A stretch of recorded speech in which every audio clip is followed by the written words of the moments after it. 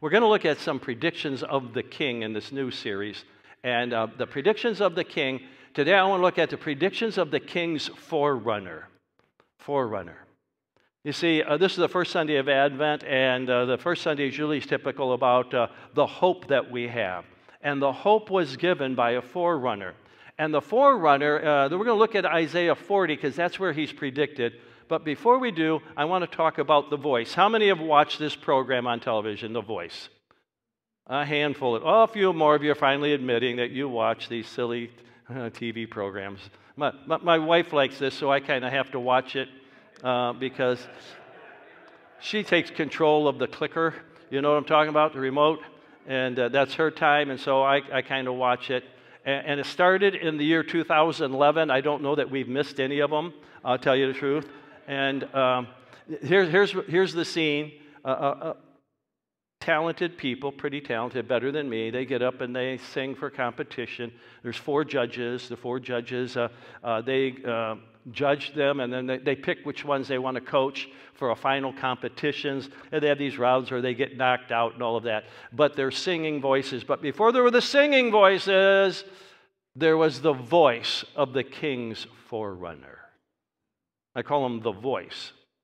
One of the Gospels calls him the voice. The others call him a voice, but is a voice. And kind of like the voice competition, it's not singing, but it's preaching. There's not a panel of 4 judges. There's 4 gospel writers that write about him, all giving their take on what's going on. And you know, it's not that like the voice on television, you get to call in or you text in your favorite, so you get to participate. The masses get to participate in it. And so it was with the voice. Masses gathered around to which he preached. The voice was preaching. And he was the forerunner, the one picked out of all humanity to pave the way for Jesus. Wow. All 4 Gospels mention his voice. All 4 of them. I'm going to briefly hit them. I can't go over everything about the voice, but we're going to hit some highlights of it today. In Luke chapter 3, it says, "It is written in the book of the words of Isaiah the prophet, a voice of one calling in the desert, prepare the way for the Lord, make straight the paths for him." And John himself replied in the words of Isaiah the prophet, saying, "I am the voice of the one calling in the desert, make straight the way of the Lord." Whew. In the book of Matthew, he says, "This is he who is spoken of through the prophet Isaiah, a voice of one calling in the desert, prepare the way for the Lord, make straight paths for him." We go to Mark. "It is written in Isaiah the prophet, a voice of one calling in the desert, prepare the way of the Lord, make straight the paths for him." You say, that was a little redundant. Well, anytime the Bible tells you the same thing 4 times, it's like if you didn't get it the first time, and you didn't get it the second time, or the third time, maybe you'd get it the 4th time. This is an important voice, and it's all part of Advent. It's all part of Advent. It's kind of like this kicks it off.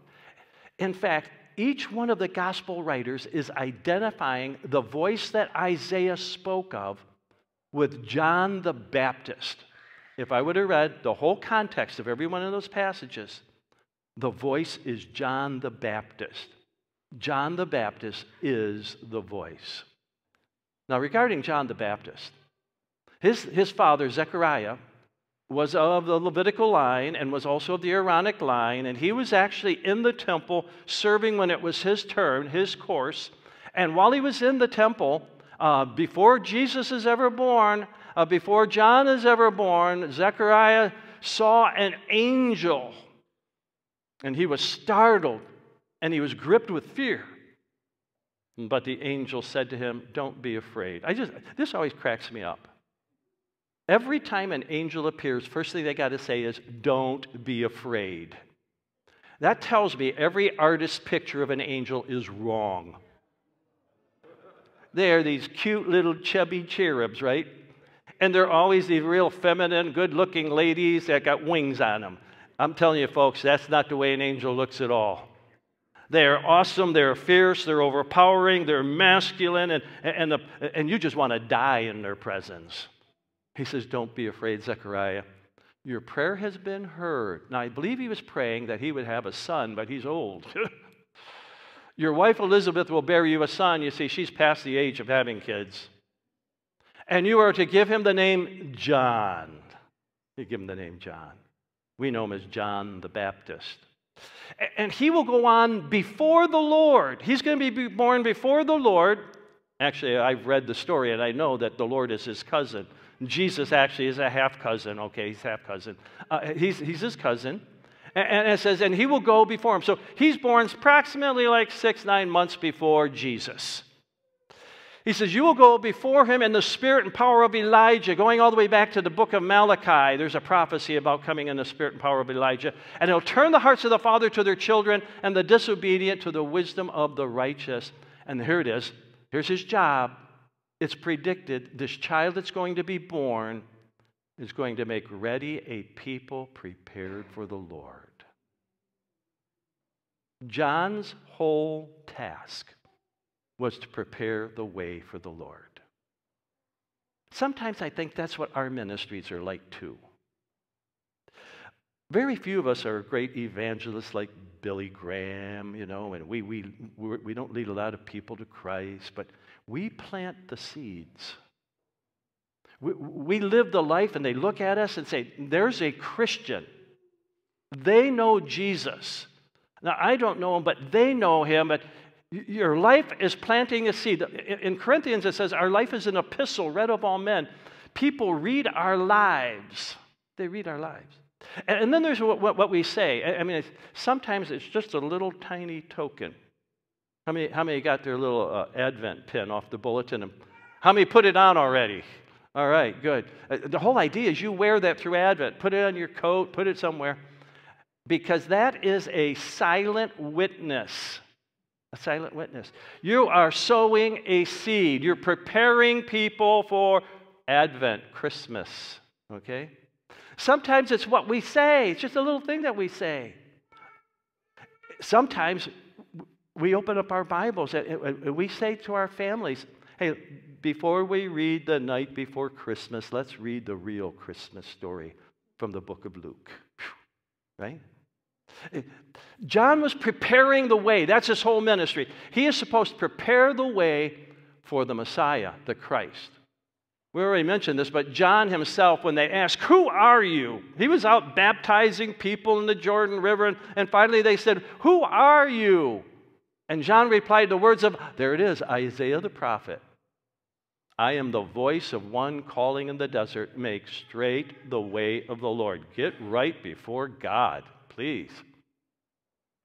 John knew that he was fulfilling the prophecy of Isaiah. Even Jesus said regarding John, later in his ministry, he said, this is the one about whom it is written, I will send my messenger ahead of you, and he will prepare the way before you. John was the one preparing for me. He was putting the word out there. He was putting the word out there. He was putting the word out there. So what did Isaiah say about the voice? Since they all referred to it, I thought it would be good if we went back to Isaiah and we were to uncover what Isaiah had actually said about the voice. Now, a few things about prophecy. All right. Prophecy in the Bible, in the Old Testament prophet, they were called seers, and they would look and see these prophecies. And as they would see it, it would be kind of like looking at a mountain range. And on the mountain range, you're looking towards that mountain range, and you see a peak, and you see another peak, and it's kind of like seeing the first coming to the prophet and seeing the second coming, and you see them both, and you think that they're right there on the same mountain, right? And they all look the same. But if you were to get a side view and take a look, they see the first coming, and then they see it going a long way to the second coming, and in between the two is a great period of time. So often in the same prophecy about the first coming, there will be something about the second coming linked in there as well, because the prophet doesn't see the timing of it all. He just sees what's going to happen, what's going to go down. It's going to go down. And so we see that here with Isaiah's voice. The first thing we see about the voice of Isaiah in Isaiah chapter 40 is this. It's a comforting voice. It's a comforting voice. Comfort, comfort my people, says your God. Speak tenderly to Jerusalem. It's words of comfort. It's funny the way the gospel works. The gospel is comforting to those who believe, and it is gut-wrenching judgment to those who do not. In the book of Isaiah, chapter 40 is actually the shift between the book. The first 39 chapters are basically all about judgment. Ooh, but from 40 to 66 is all about comfort. There's something about that. You have to experience that guilt and that shame of your sinfulness and contrition and brokenness, and that you need something from God before He can ever give you the comfort. You have to admit you're a sinner before you can have a Savior save you.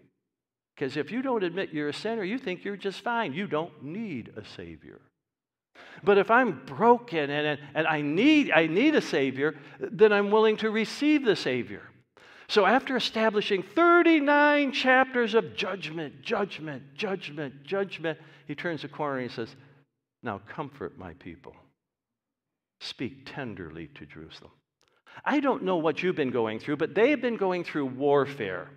And so the next thing it says, and proclaim to her that her service has been completed. That's a real soft way of saying what the Hebrew really says. The Hebrew says, her warfare has ended. I don't know what battles you've been facing. I don't know what hardships you've had, what brokenness is there, what loss you've experienced. It could be financial, it could be physical, it could be a loved one, it could be something that you've lost. And He's saying that time of loss is now over. The battle is over. The war has been won. So take comfort. Take comfort. Why? Here it is. That her sins has been paid for. Whoa. That's the comfort. That's the comfort. I was in my misery as a sinner, even as an 8-year-old boy. I had heard the gospel, and I knew the alternative. If you didn't have Jesus as your Savior, you'd be spending eternity in hell. Whew. Now, that's the way the gospel preacher preached it when I was a kid. And I thought of the two options. Heaven, hell. Not a hard no-brainer here for me. I'm going to pick heaven. I'm going to pick Jesus. And why do I pick Jesus? Because Jesus says, my sin's been paid for. My sin's been paid for. There is something very comforting in that. The fact that when I accepted Jesus as my Savior as an 8-year-old boy, I went to the camp bookstore and I bought a Bible, a New Testament, and I bought a postcard, and I wrote home to my mom to tell her that I gotten saved. It's just that simple. I knew, it overwhelmed me that my sins were forgiven. I was comforted by God. I was on my way to heaven. I had eternal life. That's the way it is. In fact, he goes on, John the Baptist, when he was preaching, he put it this way. Look, the Lamb of God who takes away the sin of the world. The sin has been paid for, as what the prophet sees. John is saying, hey, the Lamb of God is here. The payment is about to be made. He takes away the sin of the world. The war's over. I'm on the victory side. I'm on the winning side. And that she has received from the Lord the Lord's hand double for all her sins. The Lord was more than sufficient in paying for all the debt that we owed. Wow, that's powerful stuff. The second thing we find here is that there is a desert voice. A desert voice. A voice of one calling in the desert. That term desert pops up in all 4 Gospels. It's very important. Because the prophecy here was that voice is in the desert, and John the Baptist is in the desert. He's the voice crying. Now I'm driving down Route 66, and I see this sign on the side of the road. And I yell, because I think actually I wasn't driving. My brother was driving at the time. I go, whoa, you got to turn around and go back. He said, what? You guys missed it. You didn't see it. I said, what? I said, there's a sign. I got to take a picture of this sign. So we turn the car around, we go back. And I took several pictures that says, Jesus, King of the Roads. You think Route 66 is great? That is nothing to the highway being prepared for our God. Whoa. In fact, in the desert, prepare the way for the Lord, make straight in the wilderness a highway for our God. Every gospel writer puts this, I am the voice, the one calling in the desert, make straight the way for the Lord. John's job was to make straight the way for the Lord. Now that comes all the way out of what happened in the ancient world. He says here, every valley shall be raised up, and every mountain will be made low, and the rough ground shall become level, and the rugged places as a plain. It was customary when a king was going to go somewhere, they sent forerunners ahead, and they would make sure that the path was cleared. If there was a valley too steep, they'd have to build up a bridge to go across it. They'd have to level that out. If there was something too high, they'd send a task force. Hey, let's get that thing straightened out. And they would make a path to make sure that there was a way to where the dignitary was going. John is the forerunner for the King of Kings. Now, the idea here is not so much the physical, although I believe when Christ comes back, there's going to be a lot of change in the topography of the earth when Jesus returns, because I've read some of the other prophecies in the scriptures. But I believe it is, he is to make ready a people. Remember, we read that. So John comes along and he's preaching, repent, for the kingdom of heaven is at hand. Why is the kingdom at hand? Because the king is present. So what he's doing, he's preparing, say, listen, I'm not the king, but he's here. The king is here. Jesus is here. He's trying to make the path ready for the people. And then he adds this. And the glory of the Lord shall be revealed. I just can't help it. My mind kind of just links these things together. In the beginning, it says in the Gospel of John, in the beginning was the Word, a name for Jesus, the Word. In the beginning was the Word, that's Jesus. In the beginning was the Word, and the Word was with God, and the Word was God. Whew. You jump down to verse 14, and it says, and the Word became flesh. That's talking about incarnation. The second person of the eternal Trinity became mankind.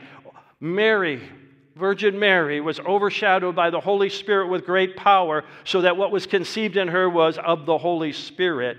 And this one is God that's in her, joined with humanity. The Word became flesh and dwelt among us. He's saying, yeah, after he was born, he lived his life. And John adds this, and we have seen his glory. Wow. And then you read several times in the Gospels about when Jesus performs a miracle, they saw the glory of the Lord. Or when Jesus raised the dead, the glory of the Lord. The glory of the Lord. John was crying out the voice, glory is coming. Now, I also noticed as I'm reading through the word that Luke renders this whole verse. He kind of paraphrases this whole verse, which gives me a commentary on what the Old Testament meant. He says, and the glory of the Lord will be revealed, and all mankind together will see it. But he renders it, Luke does it this way. And all mankind will see God's salvation. Isn't that great? We glory in the cross. Jesus was born to die. God sent forth his Son, born of a woman, right? To redeem those under the law. Listen, he was born to die. The whole point here is the glory, there's glory in the cross. And I go a little bit further and I find that Jesus, talking about his own coming, second coming, he says, when the Son of Man will come in his glory. Jesus coming back in glory and the angels with him, and he will sit on the throne in heavenly glory. In heavenly glory. John, the forerunner, he's not distinguishing between all these comings. He's just saying, glory is coming, glory is coming, glory is coming, glory is coming. Whoa. Now, the next thing I notice about the voice is that it's a forever voice. A voice says, cry out. And I said, what shall I cry? That's Isaiah. Hey, cry out. He said, what shall I cry? And this is what he says. All men are like grass, and all their glory is like the flowers of the field. And the grass withers and the flower falls, because the breath of the Lord blows on them. Surely the people are grass. So he makes a metaphor here that people are just like the grass. They spring up, they get scorching heat, they go through a couple seasons of the spring, summer, and the fall, they're gone. Whew. That's what he says. The grass withers and the flowers fall. That's what happens. It's gone. But then he adds this, but the word of our God stands forever. This is so important. John's voice, by the Holy Spirit, was recorded in the Scriptures so that I still hear John's voice today. Wow.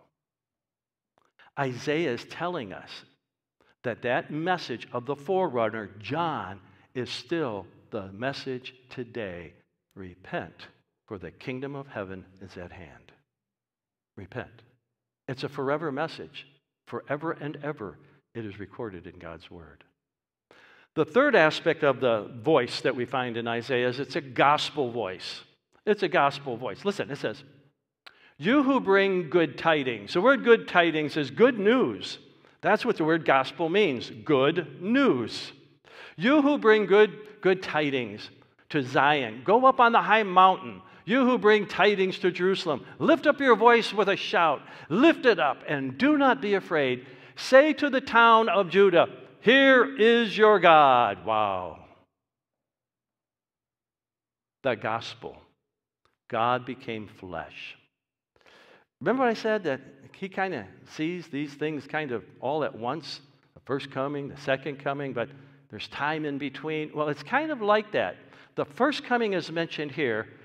Here is your God. It's the incarnation. It's what we celebrate at Christmas. Every year we remember that God became flesh, and he was born in a stall of a manger, and he grew up. The shepherds first came, and all the things that we celebrate at Christmas time. This is your God. At 12 years old, he's disputing with the scholars in the temple, and then at 30 years old, he's baptized and enters into ministry. He lives for 3 years. This is your God. This is his first coming. But then he turns in the very next verse and he says this.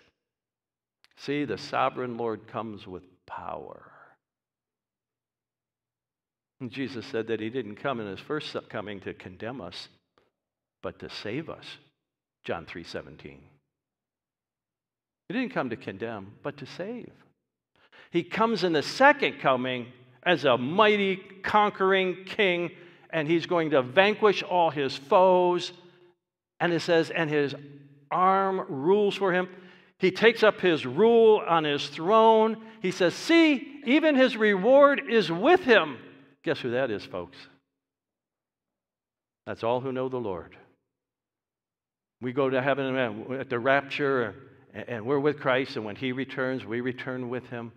His reward, that is you and I, are with him. His recompense accompanies him. We come back with him. Listen, he'll set up a kingdom for 1,000 years. This voice is also pastoral. He tends his flock like a shepherd. He gathers his lambs in his arms. He carries them close to his heart. He gently leads those that have young. He's talking about once he comes, he sets up his kingdom.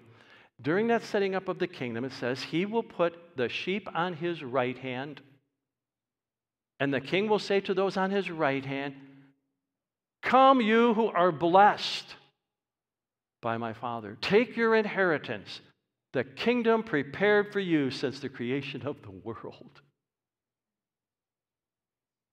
Jesus is going to shepherd his flock through the millennium, and we're going to be there with him to shepherd that flock too. This is what I want you to take with you today. As we look at this passage about Advent and making preparations for Advent, the voice is still crying out today from the Word. Prepare, be prepared for the coming of the Lord. Be prepared.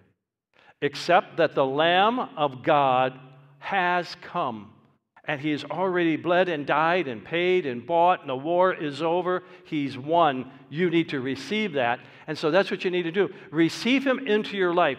For as many as received Him into their lives, it says in John chapter 1, verse 11 and 12, He gave them the authority to be called the children of God. Whew. You accept Christ as your Savior, become a child of God. He says, listen, the voice is still crying out, prepare for His second coming. Jesus is coming back.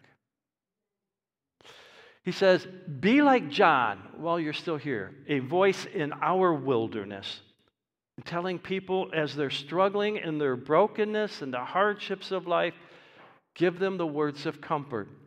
Jesus came to rescue you, just as He came to rescue me.